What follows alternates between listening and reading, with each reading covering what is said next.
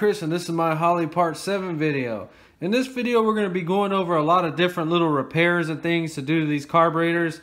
The main thing is the throttle shaft repair. So we're going to show the little plastic or nylon bushings the kit comes. But then I also bought the reamer and we're going to ream it out and put the correct brass bushings that you see on the internet. Also we're going to add the check ball blowout protection on this one. I think we can only do it to one, but we're going to see if we need a drill press or we can just do it on the table. We're going to tap and drill that hot air choke hole. We're going to fix these vent tubes and just go over any other random information that I can add to these Holley videos I've been making. So let's just go over the quick information, then we'll get into the project. So these vacuum diaphragms, they have different links, and just make sure you have the right number. So these both have 330. So I hope these are the right ones, but just check stuff out like that. On these Holleys, there's two check balls. The small one is for the vacuum diaphragm housing. The big one is for the accelerator pump. The small one for the vacuum diaphragm mics in at 0.154 of an inch. Then the accelerator pump ball mics at 0.185 of an inch, in case you have these mixed up or trying to figure out which one's which. So that meter and block in the other video that was stripped out, I was able to save this 100% because the threads on the power valve stripped before the threads on the meter and block. So I did it off camera because it was very difficult to get this started, and I got both of these for about 12 or 13 off of eBay, and I used plenty of oil, and it took me about 15 minutes to do it to carefully get these started.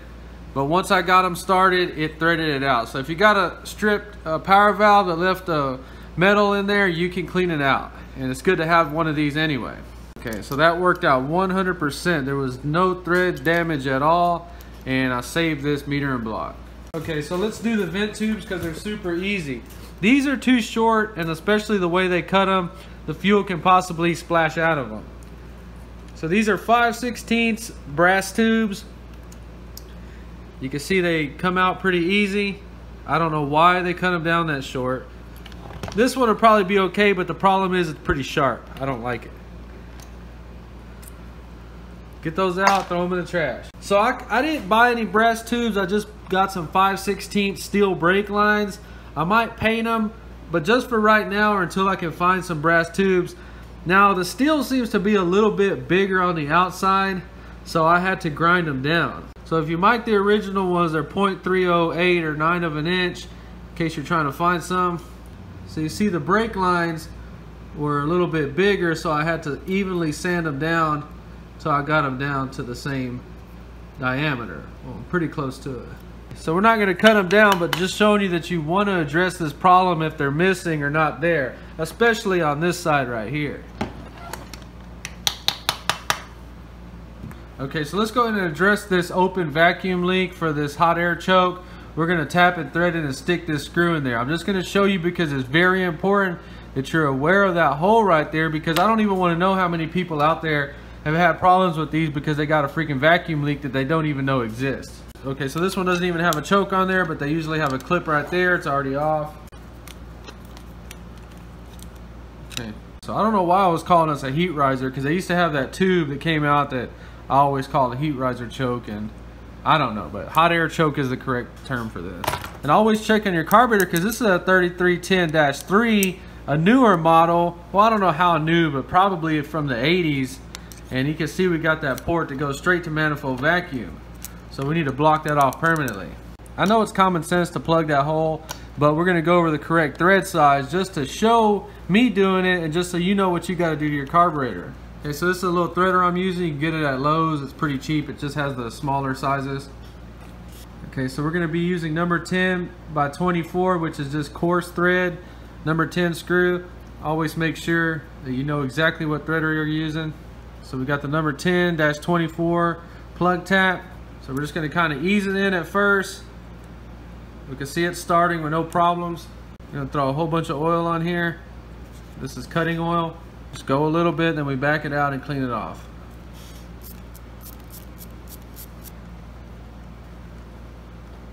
Seeing the way that we threaded it, if somebody in the future wanted to run that hot air choke, they could put the gasket back on there and run that without any problems. We could put something on there like a little rubber gasket or something, but just for right now, for the video, We're just showing it that it is plugged off, and that's a permanent plug. Okay, so let's get this throttle plate, base plate off. So I was talking about why did they put this on here. I guess you have to use this arm with a 50cc accelerator pump, but it does have that spring on there. I just thought that was a little bit odd. So this one had those kind of screws that were kind of smashed on the end, so I had to grind them off so I wouldn't strip everything out. So I guess you got to do that sometimes. Now what I do to them is mark them. I just put 1 dot there, 2 dots there, and so on.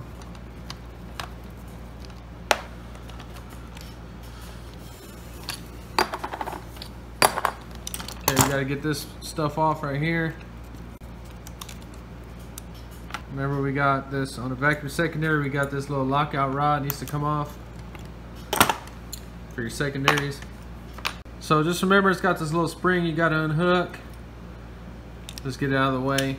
Okay, so this is a very common problem you see where this little throttle shaft is loose in here. This can cause problems like gas dripping out of here, and the biggest problem is a vacuum leak. Now Holley says if you got more than 10 thousandths play in here, this thing needs to be replaced or rebushed. And you can see clearly that this has about probably 25 thousandths of play in it. This was the worst one I had. So if you pay attention to this, this is aluminum, and obviously this is gonna wear out, not this. You can clearly inspect this and tell that this has no wear at all. All the wear, like I said, happens on this aluminum. So this is the other side that never gets wore, and it's not wore at all. It always happens right here.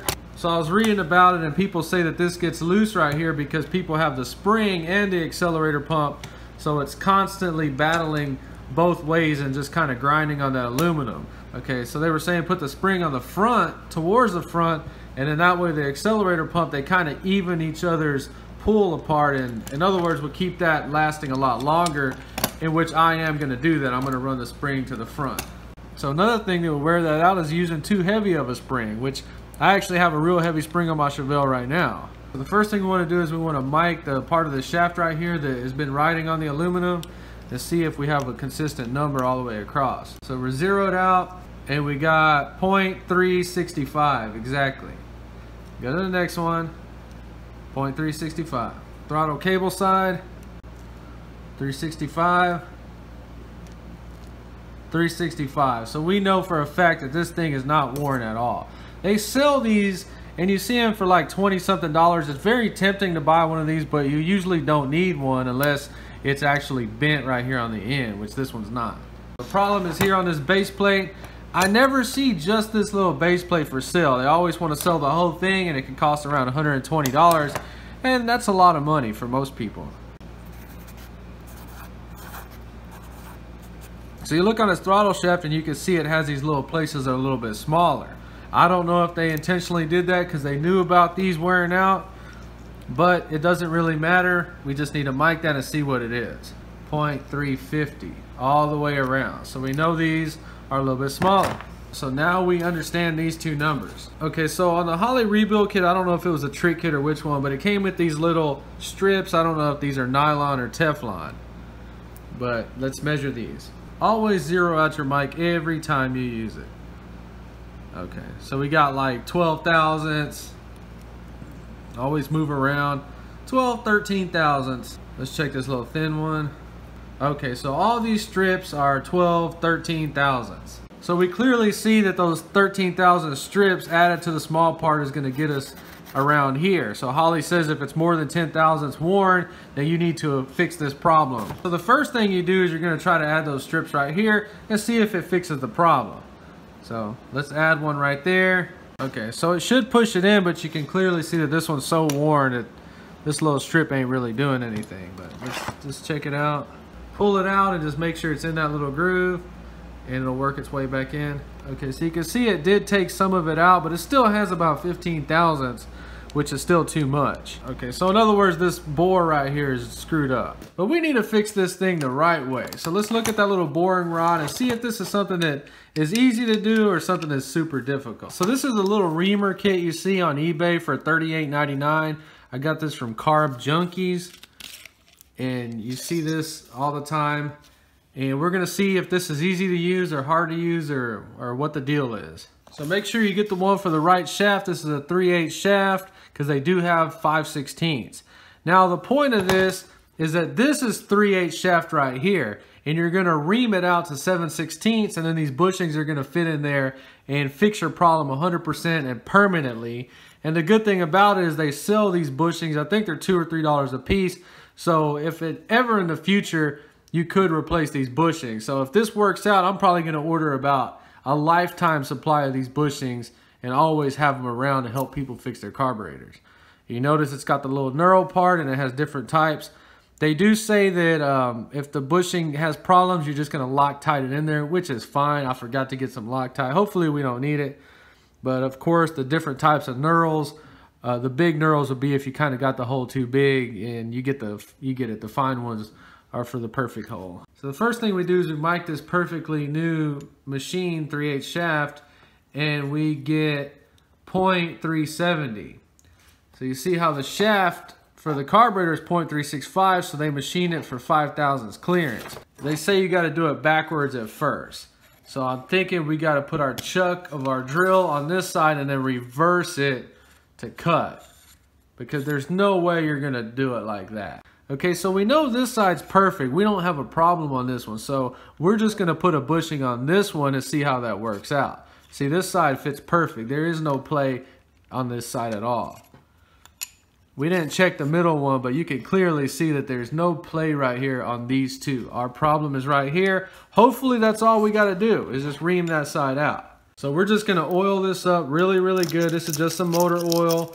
You wanna use motor oil for this kind of stuff, not cutting oil. They do different things. We're trying to lubricate this now. On this side, we can put some cutting oil, but since it's aluminum, it really doesn't matter. All right, so first of all, let's see if this thing even fits in here. Okay, it actually did fit in there.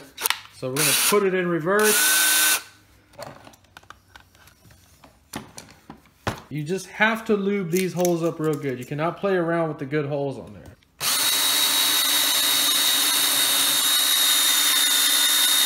This is me the first time doing this on a YouTube video. I've never done this before. This is my test piece. Okay, wrong way.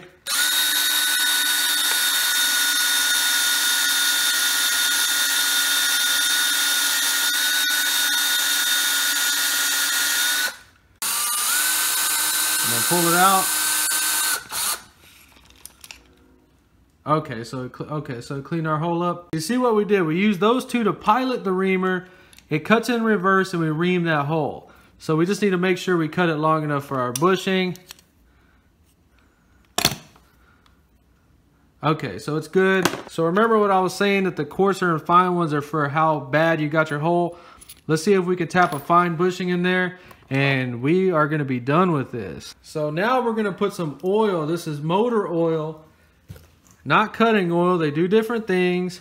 Okay, so we're doing this like dumb style. See, I'm inside the house right here. We don't have the proper tools, nothing proper. We're just trying to tap this in with whatever we have.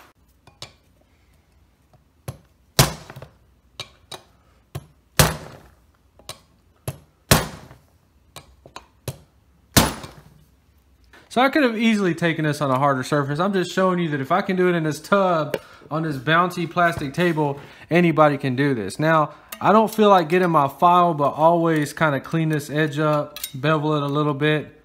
I have some little baby files I should go out there and get, but I'm not. This is just a test to see if we can do this. And I am literally amazed at how easy this was. Now we're just gonna pretend this is compressed air.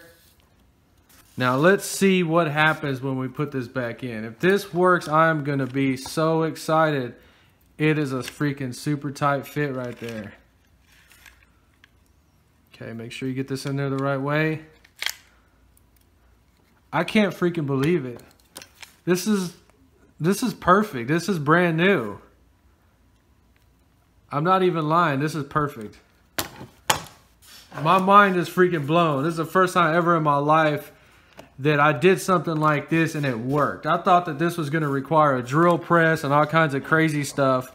Yeah, but I'm probably getting ahead of myself. Watch me screw up when we drill those freaking check ball holes right here. And 15 minutes ago, this base plate was a piece of trash. And now this is a freaking good one. Perfect. Let's check that bushing out.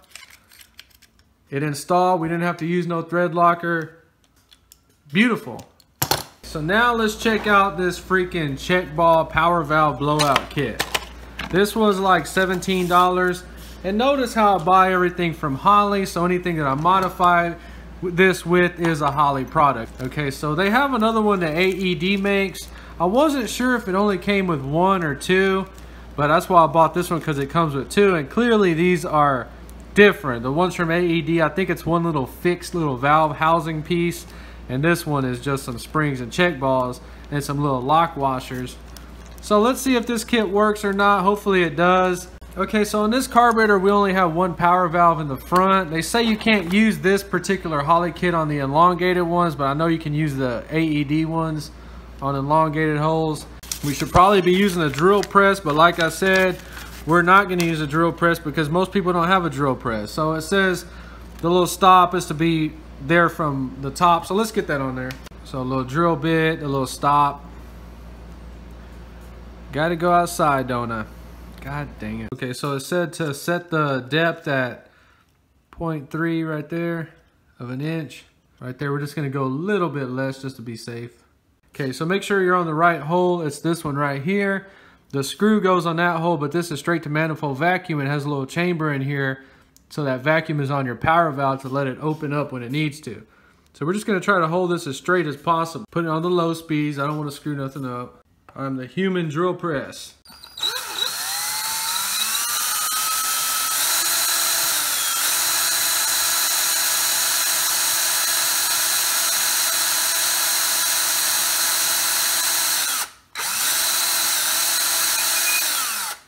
Okay, so we're gonna blow all the crap out with this. That's all I have right now, sorry. Get all the crap out. Okay, so the hole looks good. I'll install the spring tapered side up and the power valve passage followed by the check ball. Next, tap the spring retainer in place. Let's see if this is easy to do or hard. These are some freaking tiny little delicate parts. See how tiny these little springs are. God dang it, they're so tiny I can't even grab them.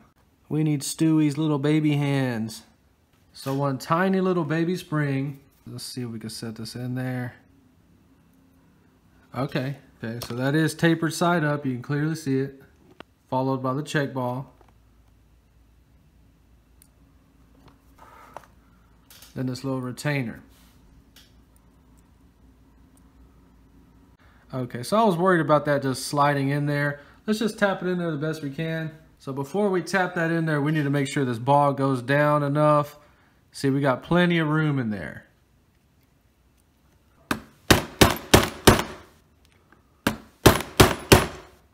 So you see, don't do it with a screwdriver like that. We didn't nick it too bad. It's got a paper gasket, it'll cover it. And our little check ball goes down in there pretty good. Okay, so I gotta take this outside and clean this very thoroughly. So you gotta be careful not to put nicks on the base plate. I was doing it with a screwdriver and that wasn't a good idea. I did go out there and try to knock it in with a little punch that was just a little bit bigger than that circle, and it still nicked it up. So just be extra careful when you try to get that in there. But don't worry about it. If you do nick it, it's not going to hurt anything. But just make sure that check ball moves up and down freely. Okay, so another thing you want to do is get a good file, and you want to cut across the top and sort of deburr it. You can kind of see all the high spots right there in the middle are high. And even along this part, we kind of cut that down a little bit.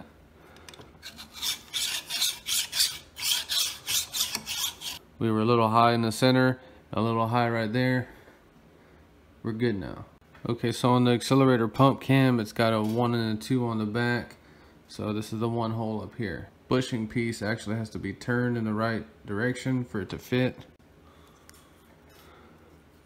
And you want to be able to look at it and make sure that hole lines up perfect.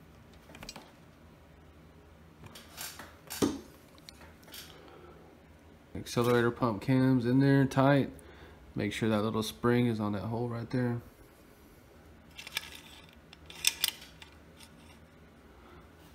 Okay, you gotta lift up on this spring right there.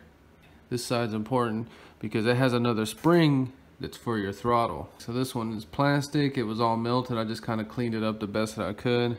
On this one it's like this. This is just a little stop. And then on this one we're going to bend this arm, get some tension on it with that spring right there. Just remember you got 2 springs right here. They're going to close your throttle back. So this will also have a little piece of the choke attached to it. You can see it's just been cut off. Okay, so now that we've done a professional repair right here, and this is 100% legit, we need to do the same thing with these butterfly valves. Okay, so the old screws had that little pattern on there, and I guess these were just stamped, and it squishes the outside of them. So if you try to run them out, or if they run out on their own, they'll get tight and they won't come out and drop in your engine. So I had to completely grind these off because they were just like that. These are trash now. So we're gonna borrow some screws off another base plate. See, these didn't have that crazy squished mark, but you can see they just took a little chisel and just staked them with some kind of center punch. But these actually came out pretty easy. I didn't screw them up, so we're gonna use these for right now. I did order some, but they're not here yet. Okay, so they do sell some of these screws at Home Depot, and we're gonna practice with some of these so we don't screw up the real ones, but you could also use these. I'm showing you this because it's very important that you do this, because if this screw comes undone and falls in your engine, you're gonna be in big trouble. Now we're just practicing on these, but we are gonna use the thread locker once we figure out how to stake these the right way. Okay, so the Home Depot screws go right in there. So we're just making sure they're not hitting. Okay, we're gonna go ahead and tighten these up about as tight as we can get them by hand. Okay, so I haven't officially figured out how to stake these yet. I'm just putting this on a vise, Phillips head, real tight. We're gonna put the screw over it, and we're just gonna tap it directly in the center. That's the most important. You don't have to use a lot of force. We're just trying to put a little dot in it. So we got those 2 staked in there. Let's go back inside and see if that's just enough to tighten it, or do we need to put those little ridges on there. So they don't want to come all the way out, but we need to do a little bit more than that to them. So just staking them at the back, not really a good idea. So then on the Holley throttle plate instructions, it says to get some of these vice grips, and then we're gonna put like some little ridges on there. Now the only way you're gonna get ridges like that is if you have that little hole stamped in the middle. If you just try to vice grip a bolt with no hole stamped in the middle, it's too much meat on there and you're not gonna do it. So let's see if we can get that look on those. It's not gonna be like that, but it's gonna be something. Try not to hit anything. We're just trying to vice grip that freaking brass bolt without hitting anything. God dang it.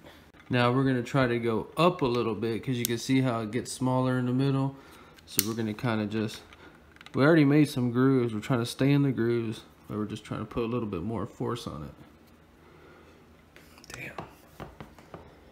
Be careful if you buy these. They want to pinch your fingers right there. Almost got me, but not that bad. Crappy design. So you can see that it sort of gave it that little look with ridges. And we're not worried about how it looks. We're just worried about this thing not coming out. So let's check that out now. So 100% success. We got it about halfway out. When it reaches that little ridged part in there, it will not come out. So this will not ever fall in your engine. Okay, so I'm just gonna do this one with 4 Home Depot screws. It can't hurt anything. So we got our thread locker ready. We use either red or blue. Either one's fine. So we're just gonna get everything adjusted on here first, and then do 1 screw at a time with the thread locker. All right, so we got these barely snugged up where they can still move.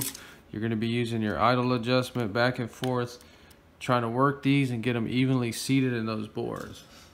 See if we can still move back and forth. You wanna aim for that middle right there.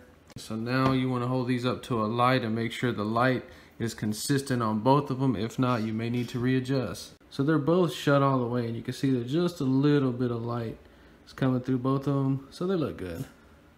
Okay, so we're gonna put the thread locker on them, and we're gonna immediately go stake them and let this stuff dry. It takes like 24 hours. Okay, so thread locker, you just typically just put 1 little line down it, but these screws are so small. Okay, so that's way too much, but that's okay for me. Actually, maybe it's okay to use a lot on these because the threads are kind of loose. Okay, so just check them out with the light one more time. Okay, so we got them on there. I'm gonna go ahead and stake these and do this, and we'll look at them when we're done. So you see how I staked those a little bit deeper? Came out a lot better. Those will probably hold up just like that, but we're gonna go ahead and do the vice grip just to make 100% sure.